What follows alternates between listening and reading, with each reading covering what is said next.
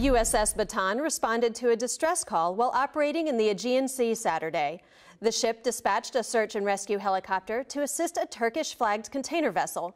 The rescue team observed the ship listing and lowered a rescue swimmer to recover 2 mariners.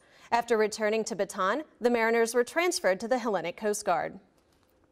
It's time for commands to submit their annual CNO-mandated Command Operations Report to the Naval History and Heritage Command. Reports from the fleet are collected to record operations and achievements for future generations.